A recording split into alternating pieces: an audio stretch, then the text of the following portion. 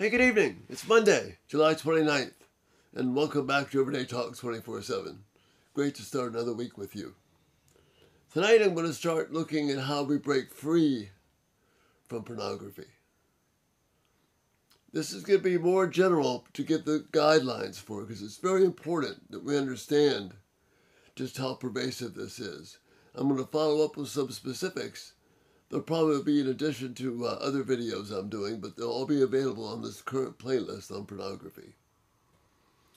If we're going to break free from pornography, we have to have a clear understanding of what is repentance. If you're working with someone, if you're married to someone, if you're dating or thinking about marrying someone who has issues with pornography, listen carefully and closely. If you're dealing with pornography, please listen to what God's Word has to say. The first step is we have to have a thorough understanding of what is repentance. Repentance means completely turning away from your sin, your old patterns, and establishing new patterns of actions, thoughts, and attitudes that bring honor to Christ. Anything less than that will lead you right back into the same mess.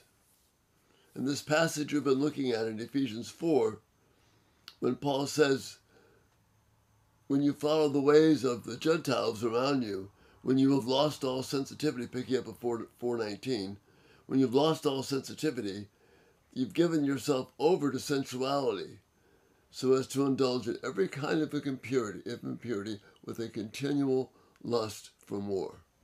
But then here's the key in verse 20. You, however, did not come to know Christ that way. This is an important phrase, an important statement. We have a few translations that say you didn't come to know about Christ that way. That's not accurate. It doesn't say that. It says come to know Christ. This means turning away from the futile actions of the world around us and all their programs and plans and whatever, and pursuing totally devotion to Christ. This phrase is why I mentioned this phrase about learning, did not come to know Christ that way. That phrase appears nowhere else in the Greek Bible. It means learning a person. Peter O'Brien's commentary has been very helpful to me in this area. Listen to his comments here on Ephesians 4:20. Learning Christ means welcoming him as a living person, being shaped by his teaching.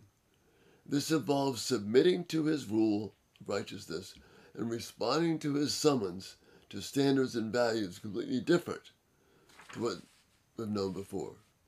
This is a perfect application for what it means to get rid of pornography, to repent from it and turn away from it.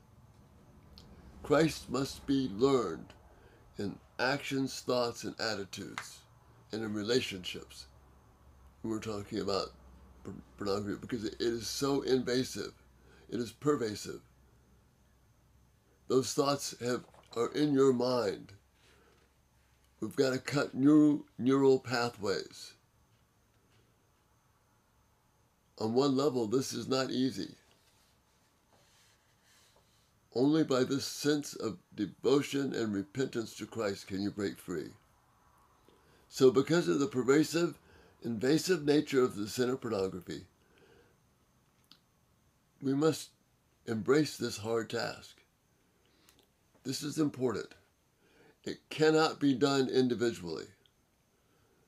You're not going to break free individually. It cannot be done by those who have you can't get help from the person you've betrayed. That is your wife and your children or your girlfriend. It's got this person who's going to help you has got to be someone who is able to hold you accountable for pornography's exhaustive web. You've got to be totally accountable. In these areas, actions must be totally changed and replaced with new ones. You're going to need help with this. Thoughts must be rewired, and new patterns of knowing Christ must be implemented. This is going to include dealing with all the memories that have come up. See, what are the awful consequences and ugly parts of pornography is you've put these things in your brain, and they may last you a lifetime. They may fade, but more than likely they will be there forever. You've got to learn how to deal with them without being conquered by them. So these memories and images and whatnot got to totally rewire and rethink. And then relationships must be totally rebuilt and reshaped. It's not enough to say, well, okay, I'm not doing that anymore. Don't buy that lie. Don't give that lie to anyone else. And anybody who tells you that they don't do it anymore and they haven't gone through a thorough repentance, don't buy it. They may mean well, but they're still trapped by it. It's that ugly a sin. So this means that if a husband has given himself to pornography, he must be held accountable in each of these areas of actions, thought, and relationships by someone other than his wife, someone whom the wife also trusts.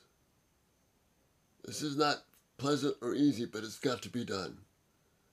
And I repeat, the wife cannot be the primary person to get the husband out of this. This means that if you are dating someone or considering marrying someone who has gotten into pornography,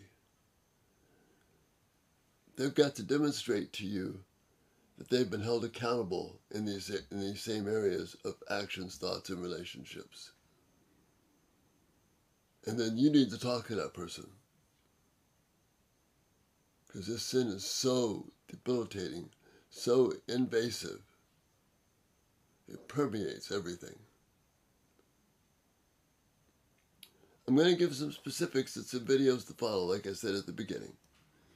And I'll probably do them in addition to some of my everyday talks. So, but like I say, you follow up on this playlist on pornography, and they'll all be there. This is huge.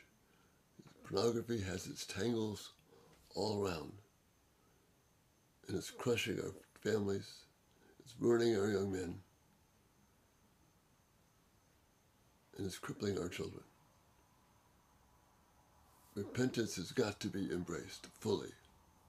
And the only solution is knowing Christ. It can't be, I'm not doing this anymore. It can't be, I've got a computer software program to take care of it.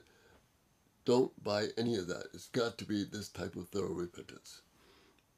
Again, love your thoughts, feedback, questions, and I will be following up on this. Thank you so much for your interest and support.